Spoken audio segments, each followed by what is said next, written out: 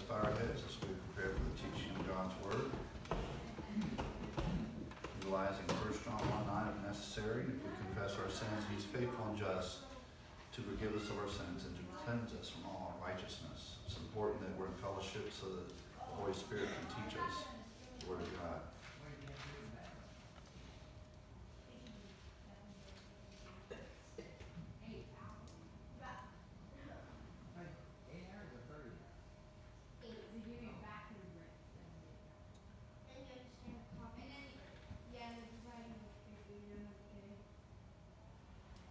Our Heavenly Father, we come before you, Lord. We thank you for another opportunity to assemble ourselves together as your word commands. We pray, Lord, that we might take in the word of God with humility. Help us, Lord, to be better equipped to fulfill your will, your plan. Sanctify us through your truth, because your word is true, that we ask these things in Christ's name. Amen. Okay, if you had your handout from the last couple of weeks, we're dealing with passages in the Scripture which seem to undermine security of salvation, but actually do not. There are a list of close to over 80 passages that some people try to use to say that you can lose your salvation. And I tried to classify these passages in a reasonable answer of how you deal with these passages that seem to appear that a believer can lose their salvation. And we started out with the first one. I think the problem is taking some passages dealing with the second tense salvation and trying to apply it to first tense salvation. Meaning you have to persevere in order to go to heaven. We dealt with those passages. So the first objection would be, or first response would be, there's passages that people use to confuse. They confuse the three tenses of salvation. And this is where people think automatically when I see the word saved, it means go to heaven. But many times it can mean saved from sin's power and even being saved from sin's presence. The three tenses of salvation, of course, are we're saved from sin's power when we believe in Christ. That's the penalty of sin. We're saved from sin's presence or power as we take in the Word of God and grow in grace. This is called sanctification. We'll be saved from the very presence of sin. That is called glorification. And then there's the word of saved means can mean delivered from physical enemies. As David said, save me from my enemies. So the word salvation doesn't automatically mean go to heaven. We have to take the context and apply passages appropriately that refer to first, second, or third tense salvation. We address number 2, scriptures that dispensationally are confused, such as dealing with the tribulation period. He that endured to the end, the same shall be saved. Well, what's the end, and how is the word saved used there? And that's referring to Jews who endure physically at the end of the tribulation. They will be physically saved or delivered by the Lord Jesus Christ at His second coming. A lot of people try to use that verse and say, I got to keep persevering in order to go to heaven. And that has nothing to do with the context there at all. Those passages, they are dispensationally misapplied. Then we're dealing with number 3. Really, we're dealing with passages which speak of divine discipline and not hell. Those who say you can lose your salvation will look at these passages and say, well, surely the judgment here is hell if you fail to live a godly life. And that's not true. If we fail to live a godly life as genuine believers in Christ, we experience God's divine discipline. And we've already looked at several of these passages. Today we will begin with 1 Corinthians chapter 11. So if you have your Bibles, let's take a look at 1 Corinthians 11, 29 through 32. 1 Corinthians 11, 29 through 32. In the context, this passage deals with those individuals at Corinth who were coming to communion drunk. They were disorderly. They were eating ahead of others. They didn't wait on the poor believers. They were bringing their own meals. They were not sharing. Really, they were behaving in a disorderly manner. And because of this, Paul says, many have experienced God's divine discipline in 3 stages. Notice verse 20, verse 30. For this reason, many are weak and sick among you, and many sleep. Right there we have 3 stages of divine discipline. Physical weakness is the first stage. There are those who are physically weak because of their disorderly conduct, because of their carnal actions around the Lord's Supper. And then those who are weak that did not confess their sins experience stage 2 divine discipline, illness, physical illness. Now again, not all physical illness is a sign of divine discipline, obviously. But some can be. Understand that. Some illness can be a reason for that is divine discipline. And then thirdly, many have died. Many have died. God implemented the ultimate judgment of taking a believer home early. The word sleep is interesting because it's only used of believers in the New Testament. So he's not talking about someone who lost salvation because that person is still saved. As a matter of fact, in 1 Thessalonians chapter 4, Paul says we shall not all sleep, but we shall all be changed. And there he's referring to Christians. The idea here is using the metaphor of sleep, picturing death for the believer. That metaphor of sleeping is never used of death for the unbeliever. So it does show you that these people are still saved, but they have died to sin to physical death. What is the remedy? The remedy found in verse 31 is self-judgment. If we want to avoid God's divine judgment or discipline, we need to judge ourselves. For if we were to judge ourselves, we would not be judged. Now, what is self-judgment? Self-judgment is naming your sins. And we own up to our sins. So you commit as a believer personal sin. We don't say, oh Lord, I'm sorry, I'll never do that again. That's not confession. Oh Lord, I'm going to be better this week, so I promise that this week I'm going to try to do some good things to try to cancel out the bad things I did last week. It doesn't work that way. You don't have to do penance. That's a Catholic view of confession. I got to do something to cancel out my bad deeds. I got to make up for it somehow. Well, Jesus Christ died on the cross for that sin. In 1 John 1:9, that we simply acknowledge. Homologeo is the word confess. Own up to it. I always say the fill in the blank. Whatever the sin is, I lied or I did this. Whatever that sin is, it's an ownership. Just like a child that got her hand caught in the cookie jar. I took those cookies when you told me not to eat those before breakfast or supper or lunch. I did that. Did you do that? Own up to it. Fess up. That's basically confession. We hear the word fess up. Own up to it. So if we want to avoid divine discipline, we have to own up to our personal sins. Acting as your own judge and jury. I act as my own judge. Yes, I did this, and you acknowledge that to God. Now, but if we refuse to do that, when we are disciplined, verse 32, this is where divine discipline kicks in. But when we are judged, we are chastened by the Lord. And by the way, that same word is used in Hebrews 12, and it's chastening as sons. So we know he's talking to believers here. Believers who are chastened, but they don't lose their salvation. They're chastened as children of God. They still belong to him. So when we are chastened by the Lord, that we might not be condemned with the world. It shows we're not lumped in with the world. See? Therefore, my brethren, notice here, now he addresses Christians.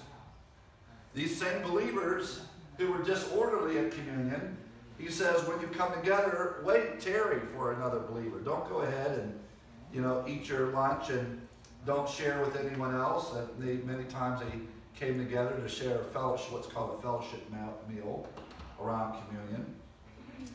And many times we practice a fellowship meal at least once a month, but sometimes the timing is we practice that along with communion. But they usually came together to break bread and eat and share, but many of them were going ahead and doing their own thing. But if one's hungry, let him eat at home, lest you come together for judgment. And the rest I will set in order when I come. So here he's speaking here not of judging and going to hell. These individual Christians who did not acknowledge their sins, did not exercise self-judgment, were disciplined by God with 3 stages of divine discipline.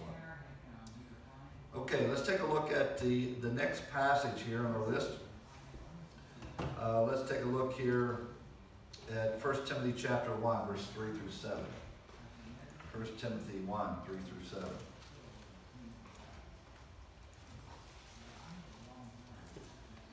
The Apostle Paul wrote this to a young pastor teacher, Timothy.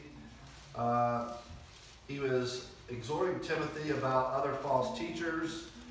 He says in verse 3, as I urge you when I went into Macedonia, remain in Ephesus, that you may charge some that they teach no other doctrine, nor give heed to fables, mythology, endless genealogies. You know, they have several years ago the fad, the Bible codes. You know, don't you know that 9/11 is predicting the Bible? I said, really? Where? Where? Well, if you skip every 10th letter, sometimes it works out to the 12th letter, but if you skip every 10th letter and then take another phrase and go this way and then the Hebrew, and transliterate that in English, it says 9/11 plain judgment. Really.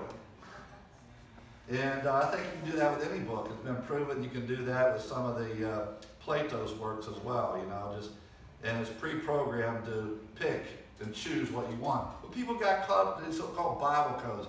We're not interested on reading the Bible itself. We're really interested in the code beneath the Bible, really.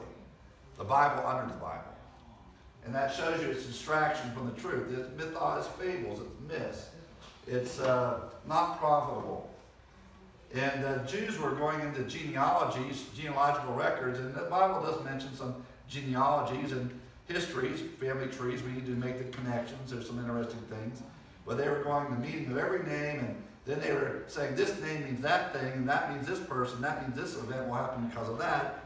And so that was just an endless, you know, practice, and that didn't profit them any bit at all of godliness.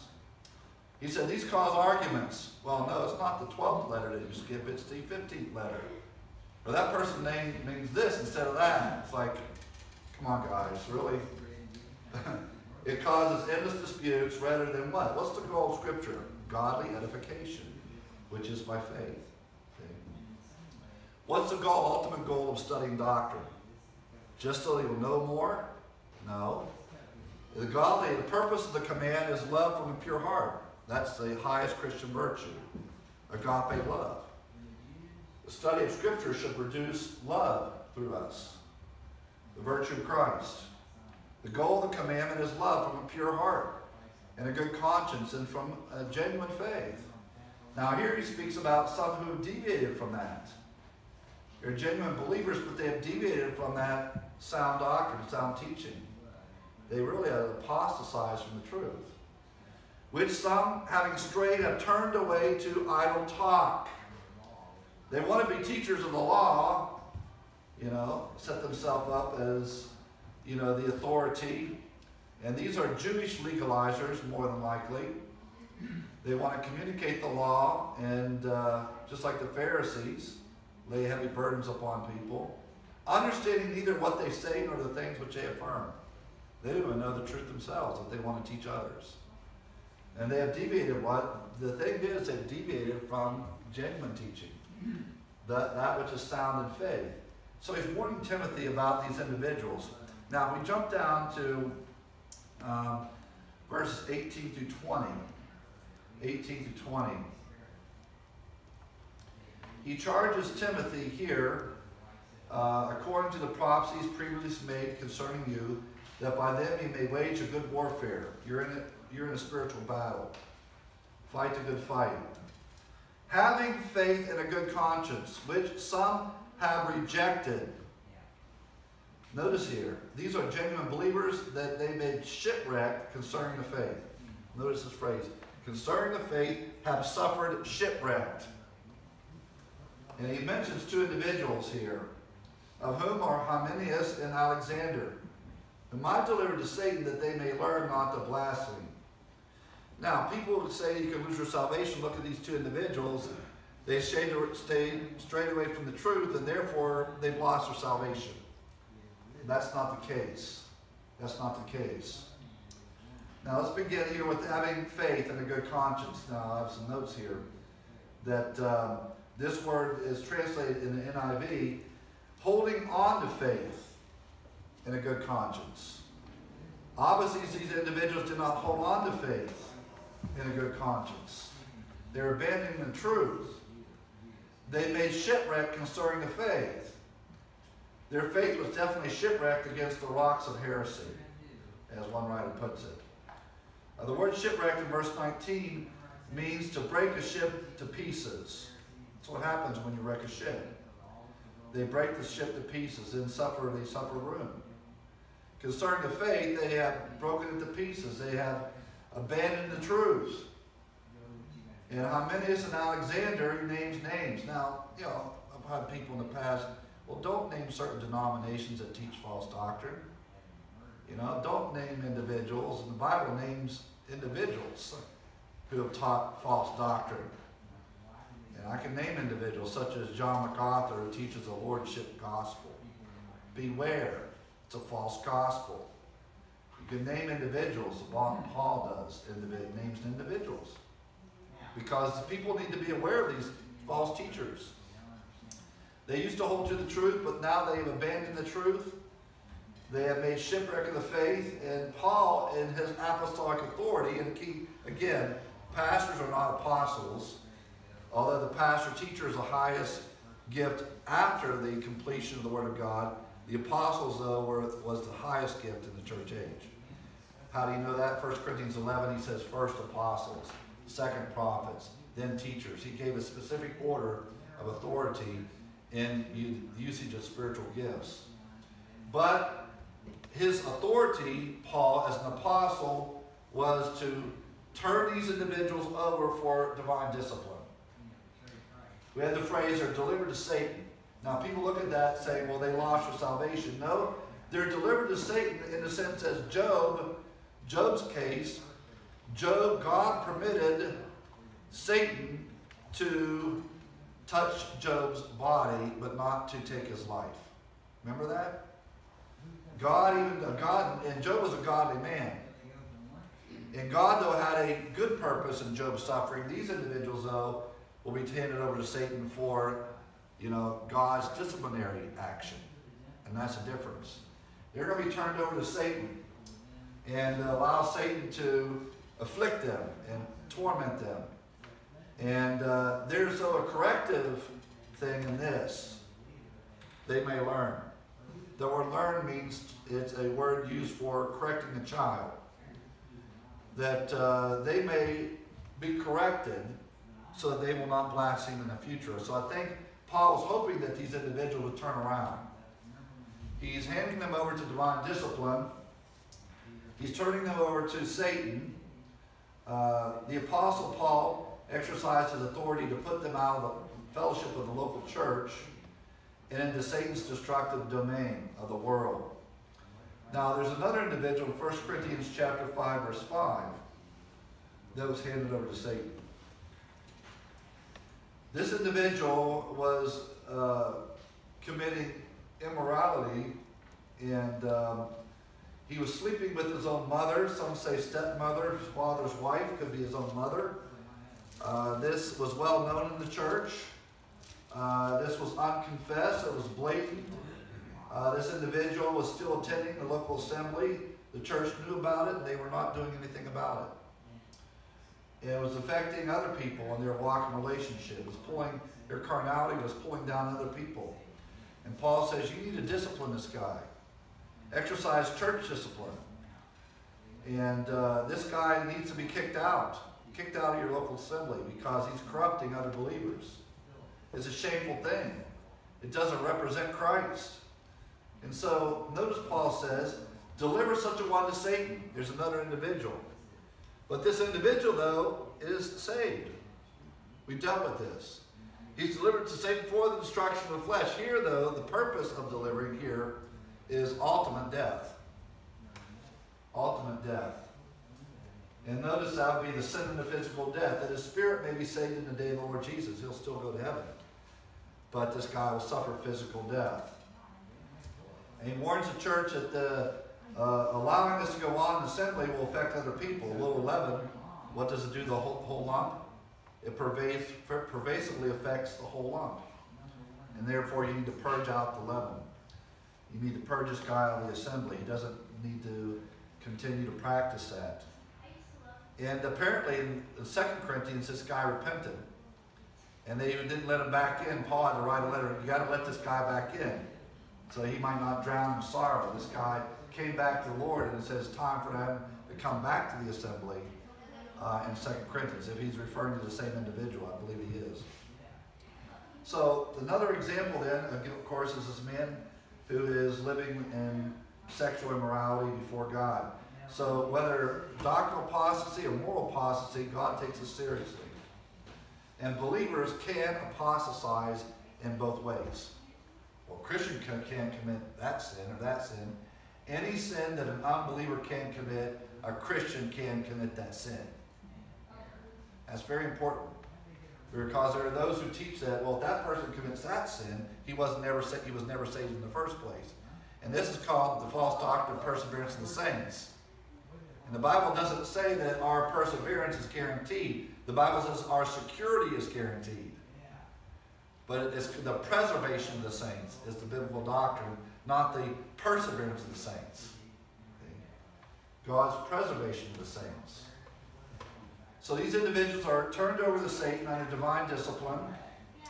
That doesn't mean they lose their salvation, but the turning over is for the purpose of not blaspheming God through teaching false doctrine.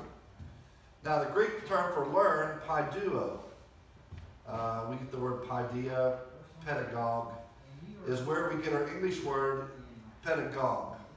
This chastening action was temporal and pedagogical for the purpose of correction, with a view toward restoring their fellowship with God and the rest of the church. So the idea is corrective in nature. He's handed over to Satan here so that he might be corrected and learn not to blaspheme. Now obviously in 2 Timothy this individual continues in his false doctrine. I think we have a cross-reference here in the book of 2 Timothy. Let's see, I had it here. But 2 Timothy, this guy shows up again in I think, chapter 2. And they're teaching that the resurrection is past. And they overthrow the faith of some. I think we have it in our notes here. But this guy continues in his rebellion. And ultimately, I think this individual, under divine discipline, if he didn't acknowledge his sin, the Lord's going to take him home early in judgment. Now let's take a look at 1 Timothy 6, 9, and 10. 1 Timothy chapter 6, verse 9 and 10.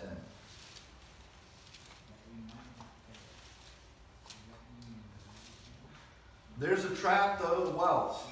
Wealth can be a trap. It doesn't have to be. There are wealthy individuals who were godly in the Bible. The Bible doesn't condemn having money. Keep that in mind when you vote in the fall. The Bible doesn't condemn wealth and wealth creators. People like to throw rocks at people who are wealthy. What's wrong? They're providing the jobs. You want to take what they have and let the people be poor. It's ridiculous. Let's attack the job creators. They have too much money. Well, how much is enough? Too much, right? But for the believer, though, it can be a trap if we put our confidence in wealth instead of God. And that's what Paul tells Timothy. Notice he didn't say those who are rich. Notice what the text says. That's why you have to pay close attention to the text. For those who desire to be rich, meaning that's your goal in life. My goal in life is to retire early, and I'm going to have all these wealth. I don't have to worry about anything. Just like the man, he says, I'm going to tear down my barns and build bigger barns. No consideration of God and his plans. Well, you're going to die tonight. Your soul's going to be required of you. Then who shall these things be? Like Solomon says, you know, it's kind of vanity to work hard all your life and leave your goods to an idiot who will waste it. You work hard all your life while you're sweating labor and leave it to someone who don't care and appreciate what you have. But that's a whole other issue. But those who desire to be rich fall into what? Temptations and the snare. And the many foolish and hurtful desires, lusts, which drown men in destruction, meaning, you know, can destroy your life, ruin or wreck your life, and judgment. For the love of money is the root not of all evil, all kinds of evil. See, different types of evil is not money is not the root of all evil. That's why people misquote Scripture. The love of money is the root of all category, all different types of evil. For some have what? Strayed from the faith. These are believers who have veered from the truth in their greediness, the desire to acquire more and more and more. You know what that lifestyle does? I don't have time for church. I don't have time to read the Bible. I'm too busy acquiring wealth. I have a business. You know, if you have a job, I've always said that if you have a job that prevents you from attending church, find another job. We're here for one purpose. It's to honor and glorify the Lord. You know, and that should be our number one goal, not to have a cozy retirement and do all this. We're here to follow Him. God will provide for us. So we have to pursue a relationship with Him. Some, though, have pursued money instead of the Lord. These believers have veered from the faith, have taken a side turn in their greediness. And notice they suffer self-induced misery. I like the way it's translated here. They pierce themselves through with many sorrows. You know, they're hurting themselves because of their pursuit of material wealth. With a lot of money comes a lot of responsibility, and even there's more things to take care of, and it absorbs more of your time and effort. And it doesn't bring you happiness. Notice that. Does that say money brings you happiness? Many sorrows, it's the exact opposite. Having that desire. But if God prospers you as you seek a relationship with Him, then that can be a blessing. That addition of material wealth can be a blessing. But it's what's your heart. God wants to know where's your heart. And my point is, these people strayed from the faith. Now, look at Luke 8:14. In the parable of the soils, I think we have the same thing here. And it's a shame that this parable has been misinterpreted. We have seed that falls on stony ground that doesn't germinate. Obviously, Satan snatches the one that falls by the wayside. That refers to an unbeliever. But I believe the next three refers to believers. See, those who believe in what's called perseverance of the saints, they say really the only person who's saved is the one who produces fruit. Therefore, number 2 and 3, they're unbelievers. I don't agree with that. I think that they are carnal Christians. Okay, let's do number 1 is an unsaved person. Number 2 and 3, carnal believer. Number 3, spiritual believer. Or number 4, spiritual believer. If you want to look at the soils. Okay, verse 12. So, you know the parable, the sower went out to sow and throws seed, and it falls on various ground. The ones on the wayside are the ones who hear. When the devil comes and takes away the word out of their hearts, lest they should believe and be saved, they're distracted. Have you ever tried to witness to someone and all of a sudden telephone rings, or a child screams or cries, or someone else, or another person comes by and interrupts the conversation? Many times it's Satan kind of taking away their attention. Don't want you to hear the gospel and believe. I want you to think about this, that. You know, I don't want you to be focused on your eternal destiny. And I think many times Satan loves to cause distractions and when given the gospel, he wants to take that before the seed germinates. Life comes, this is very important agriculturally. I don't want to be so simple like a certain politician. Well, all you need to do to be a farmer is just put seed in the ground and water it and it'll grow. Really? Oh, okay. But the Bible puts it pretty simply here that a seed doesn't have life until it germinates. That's key, germination, not fruit. I can have a tree that's alive that doesn't have fruit. Right? Had a peach tree in the backyard like that. Now, eventually it did die. Peach tree was still alive. It blossomed, but didn't have any fruit. You can have believers without fruit. They're still believers. The only thing that the seed, whatever seed you plant in the ground, it's alive once it sprouts. As soon as it germinates, it has life. That's the key to the interpretation here. As soon as it germinates, it has life. The seed did not germinate here in the first case. The person's unsaved. Number 13, verse 13. Here but the ones on the rock are those when they hear, receive the word with joy. That's not a fake and phony joy. The same word is used in the book of Acts of genuine believers. They welcome the word of God. They were joyful.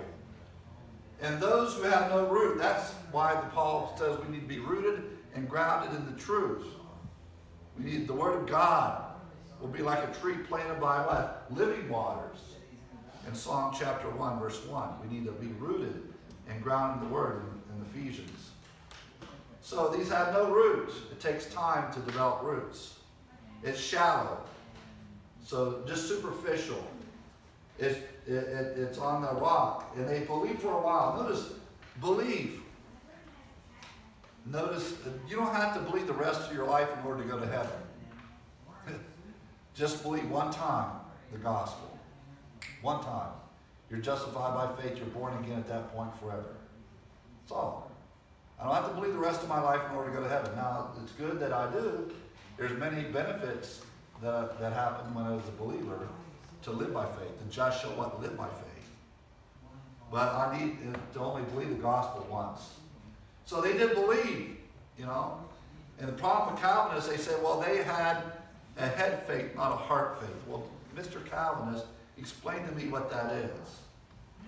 So I said before, they miss heaven by 18 inches or whatever. I don't know what the distance between your head and your heart. No, the Bible says either they believe or don't believe. It doesn't have this head faith versus heart faith nonsense. They believe. You either believe the truth or don't.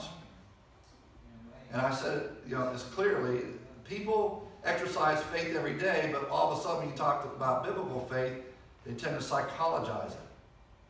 And I tell you something, that Abraham Lincoln was the 16th president of the United States.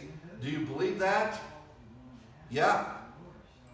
Do you not believe that? No. It's not like, oh, I don't know, how do I feel about that? You know? It's either true or not. And you either believe it or you don't. You don't get this mystical kind of no man's land of, I believe, but I really didn't believe. You know, it's like, you know. But anyway, they believed. They believed for a period of time. They were trucking with, you know, beginning Christian life. What happened? The time of temptation, they fall away. And so when temptation hits, they veer off. They go back into the world system. They stop reading the scripture. They, you know, go out with their friends, whatever. There are believers like that. They start out well, but they don't finish well. It's not a matter of just starting well in the Christian life, it's finishing your course. That's our goal as believers here. We want to finish our race strong. We want to win. Paul says, I want the prize. And you don't get the prize by quitting as a believer. You got to continue. So, testing. Another distraction is the cares of this life. And this parallels our text in 1 Timothy. The one that fell among the thorns are those who heard, go out, and are choked with cares, riches, and pleasures of life. Can Christians be distracted by cares? What did Jesus say? You know, cast all your care upon him. He cares about you. Don't be anxious about anything. I'm in Philippians. Okay. Can believers be anxious? Yes. Can we be distracted with the details of life, the pleasures of life, wealth, Yes, all these things can be distractions for Christians. Here's the key. They bring no fruit to maturity. Now we're going to look at Hebrews 6 down the road. Hebrews 6 speaks about believers who were starting out well, going back to the old-time religion and Judaism, and failing to reach spiritual maturity, and not being a fruit bearer. Even the branch that abides in the vine. Look at John chapter 15. There's 4 stages of fruit bearing. No fruit, more fruit, much fruit, prolific fruit bearing, fruit that abides. No fruit, more fruit, much fruit, fruit that abides. So there's various stages of fruit, and there's various amounts of fruit bearing. Later on, there's a parable that lists some 30, 60, 100-fold. Some fruit trees bear more than others. And so it's not a matter of here not being saved. They don't continue to maturity. They're distracted by the world system, really. That's what 1 John 2 says, not to what? Love the world. Love not the world, neither the things in the world. Can Christians love the world? Yeah. Can Christians be distracted by the cares of this life and by the pleasures and pursuing what feels good instead of what God wants? Yeah. And fail to grow as a Christian? Yes. So I think that's the situation we have here. Timothy, don't get wrapped up in those things. Don't get distracted by those things. There's some things that come along with having abundance of wealth and trusting in that. It can bring misery into your life. Now, what about the ones that fell on the good ground? Those are the ones having heard the word with a noble and good heart, keep it and bear fruit with endurance. And then if you compare the parallel passages in Matthew, there's several other things that are associated with it. They persevere, they continue under doctrine, and they endure. They endure through tribulation, and they're winners, not quitters. And those are the ones who will bear prolific fruit. It's all about fruit bearing. You plant a seed with the purpose of what? Bearing fruit. Now, some people just like the looks of plants. That's fine. Like my daughter. Although I think she does want to produce something, whether she's growing spices or whatever. But the goal, if I want to plant a garden of tomatoes, I want to see tomatoes, not just little sprouts. I have the goal of planting corn, I want to see corn. God planted the seed in you, He wants to see fruit in your life. The fruit of the Spirit is what? Love, joy, peace, long-suffering, gentleness. God wants that Christian virtue produced through you. So this parable of the soils have been misinterpreted, saying, well, these are only fake believers, not real believers. This is only true believers. But that would say that every believer bears fruit. Why would Paul warn Timothy? See? Don't be distracted by this, Timothy. Don't be like the soil here. So many have strayed from the faith. These are genuine believers. You have to have faith to stray from it. You ever think about that? You have to have faith to stray from it. And they don't lose their salvation, but they receive self-induced misery, pierce themselves through many sorrows. Notice instead, though, the contrast, verse 11. But you, O man of God, flee these things, worldly pursuits, pursuit of wealth, and pursue what? What should you pursue, believer? Here's what you should pursue, believer: righteousness, godliness, faith, love, patience, gentleness. Fight that good fight of faith. Remember our sword and shield in Ephesians 6. Fight the good fight of faith. And then he says, lay hold on eternal life. That doesn't mean you don't have eternal life. That's called the abundant life. Lay hold of the abundant life. Jesus Christ said in John 8, I've come to give life and that more abundant. The abundant life, the fruit-bearing life, the life that pleases God. You, Timothy, ignore these distractions. Don't get caught up in the world, but pursue Christian virtue. Okay. Now let's take a look at the next passage in chapter 6. We looked at 9 and 10. Let's look at Hebrews 6. Now we're going to go into Hebrews 6, 4 through 9. Now, we're not going to do it in this amount of detail as we did in our Hebrews series. We do have that on MP3, a verse-by-verse teaching through the book of Hebrews. We're just going to touch on it briefly here. But we do want to look at this passage that some use to try to prove loss of salvation. Hebrews chapter 6. Let's go back here to 5:11, because really the context begins back here. People like to begin in chapter 6, but really 5:11. Okay, the author of the Hebrews was teaching certain things about the person of Christ, including Christ as our great high priest. And this is a difficult doctrine. He's drawing some typology out of the Old Testament. And he says, at this point, we have a lot to say about the subject, but you become dull of hearing. Notice it's not the dull preacher, it's a dull listener. It's one of my favorite verses of preacher. It's not the preacher that's dull here. Now, preachers can be dull, unfortunately. Hopefully I'm not boring you this morning. But he says, you're dull of hearing, the dull listener. You're lazy in your hearing. Really, dull means the idea of laziness in hearing. Because people don't want to go to church to take in doctrine and listen to a lecture for an hour because it takes work. I know it does. It takes effort. Pay attention, not be distracted, take notes if you like or not. Don't like, some people do, that's fine, don't. But pay attention. It's easy to be distracted. That's why people want entertainment. And I think in one sense they're lazy. They're lazy. Don't become lazy in your hearing. Oh, okay, all right, that's fine. What's for lunch? And the problem with these people, they've been in the church for decades. Some say at least 30 years, if we're talking about the Jerusalem church here. Think about from AD 33 to AD 70. So they're in church, if they're new believers, and back in Pentecost, they've been in the church for 30 years or more. And he says, by this time you ought to be teachers. You should be teaching other people, but you need someone to teach you. What was the problem here? Was it IQ? They didn't have enough smarts. They didn't have enough intelligence. No. It's SIQ. What's SIQ? Your spiritual IQ. Meaning that you learn doctrine by walking in fellowship with God. See? So it's not a matter of having the smarts of, oh, they're so intelligent. Well, they may have knowledge, but many times people lack wisdom.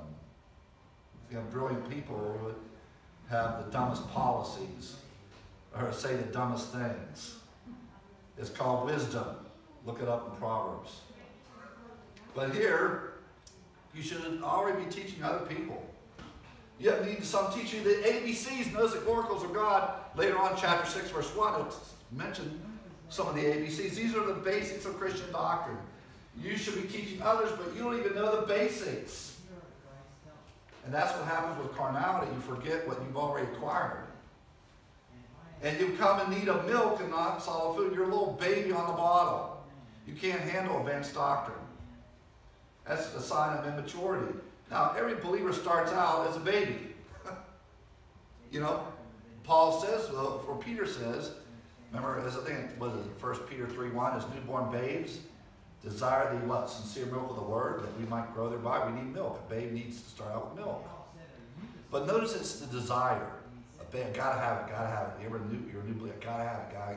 Just can't devour the word of God enough. And so unfortunately we lose that hunger. You know, Jesus said, blessed are those who hunger and thirst after righteousness, for they shall be filled. Gotta have it. But here they're dull of hearing. Like, yeah, okay, all right. Hitting this, it's okay. It's all right. Take it or leave it. And they're like a baby on the bottom. And you should be an adult. It's one thing to see a baby 4 or 5 years old. It's another thing to see a baby and they're thinking 25, 30 years old. And that's a tragedy. And Christians are like that. Can't handle sound doctrine, can't handle detailed doctrine. Everyone who partakes of milk is unskilled in the word of righteousness. He is a babe. But solid food belongs to those who are full age. What's the issue here? Maturity. Full age maturity. Not babyhood status. That's the context going into Hebrews 6, okay? Because chapter 6 as the key, I think, therefore leaving the ABCs. You know, believers, you're still on the bottle, you're still on the milk. Let's leave the basics and go on to, here's the key word here in this passage, perfection. The word teleos means to reach a goal, and the goal is spiritual maturity. Let's go on to maturity. Let's be an adult Christian that can handle detailed doctrine. Let's go on to maturity. We're not going to go over the basics again. And he lists several doctrines. We're not going to get into them. Basic Jewish doctrines of baptism, you know, resurrection from the dead, eternal judgment, some of the basics of prophecy. You know, we'll go on to maturity if God permits. Meaning that some believers, that they continue drifting away from the truth, going back into the old-time religion of Judaism, not maturing in the faith. They reach a danger point in their life that they might not grow anymore as a Christian. And they're set and locked into negative volition. The impossibility here is not salvation as far as going to heaven, but there's reached a point where they will not grow anymore as a believer to spiritual maturity. You had your opportunity to grow, you rejected it, you're not going back, and you're going to remain like the children of Israel. Keep in mind the passage about the children of Israel wandering in the wilderness.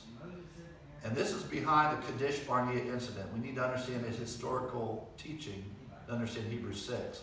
What happened when the spies were sent? Remember, they were sent into the land. A good report.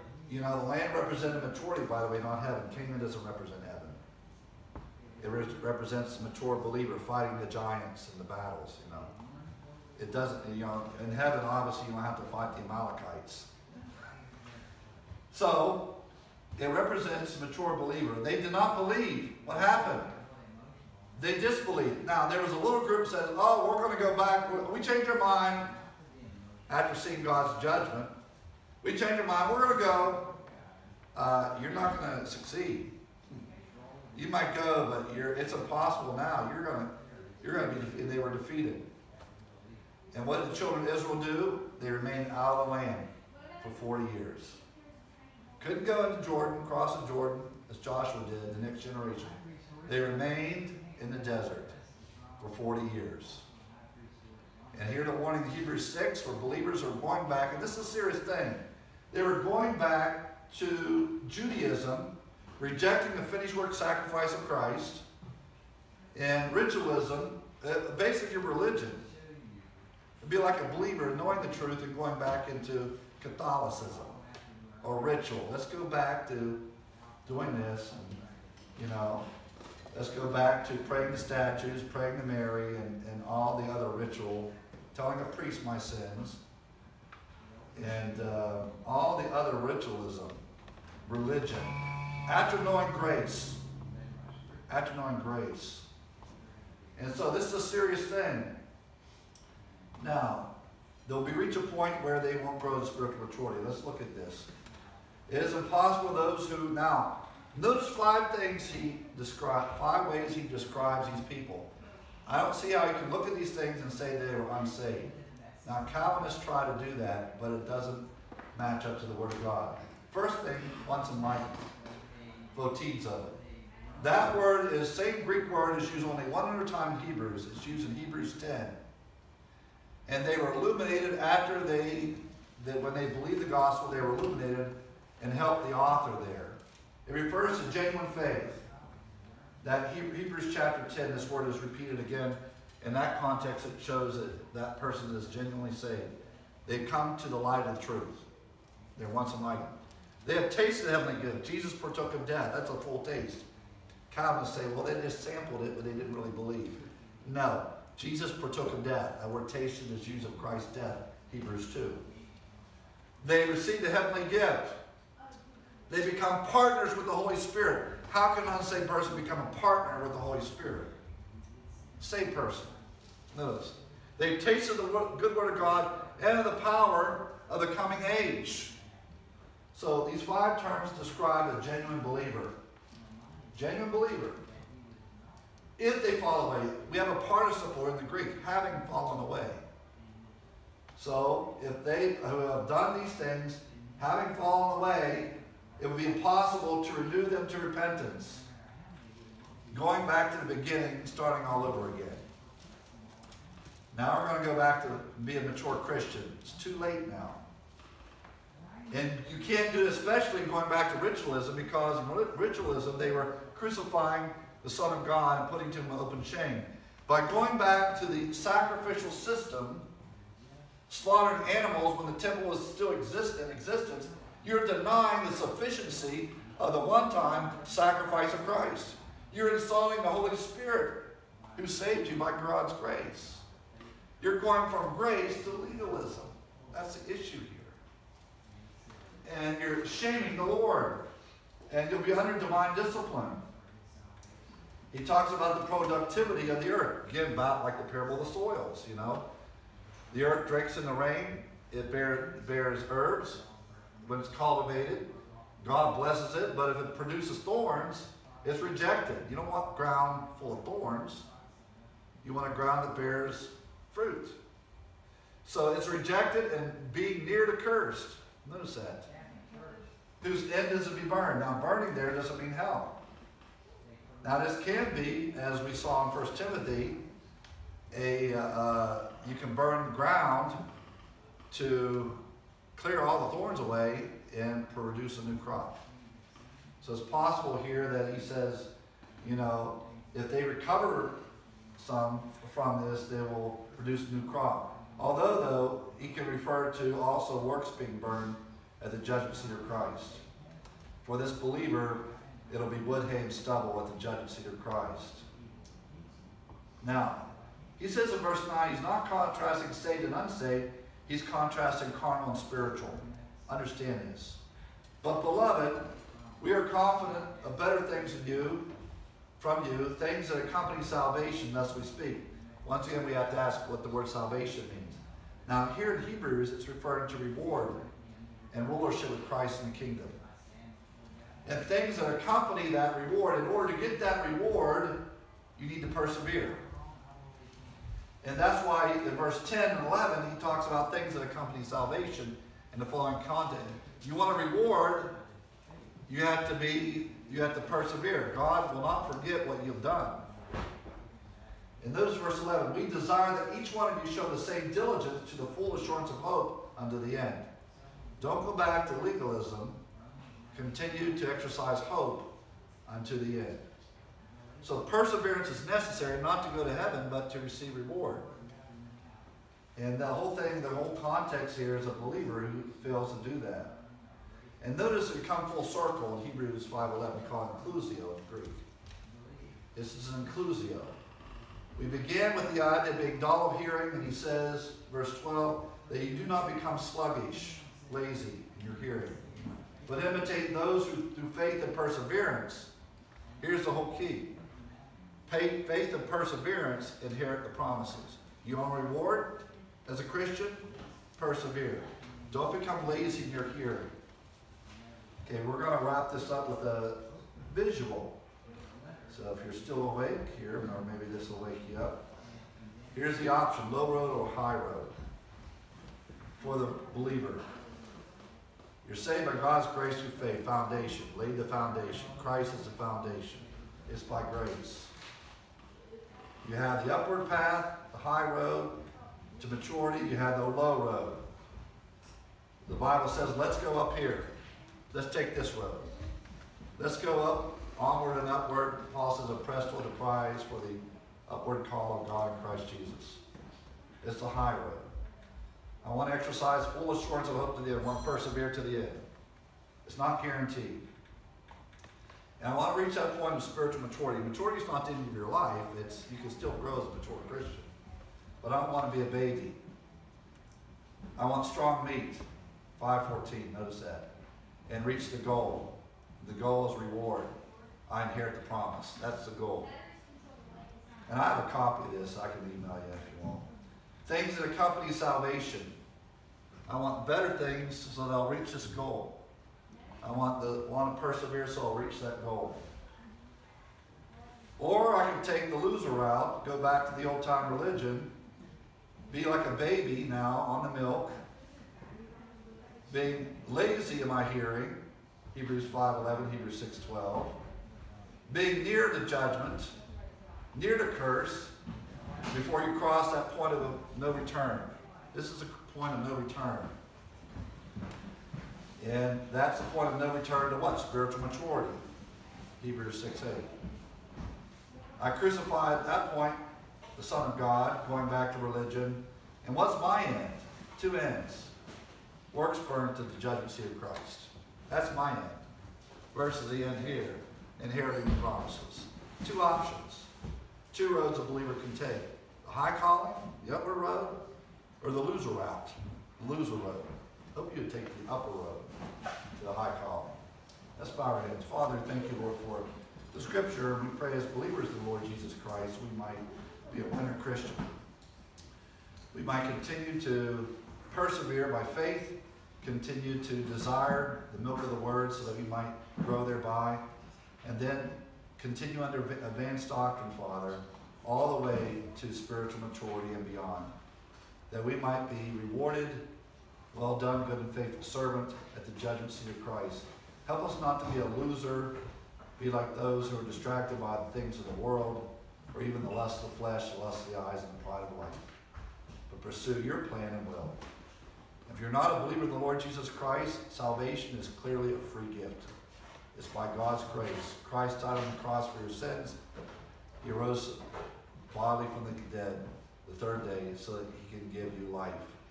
All you need to do is place your faith in the Lord Jesus Christ for salvation. Believe on the Lord Jesus Christ and you shall be saved. It's in Christ's name we pray. Amen. Okay, I know it's over, but I'll just hit the high points on the notes here.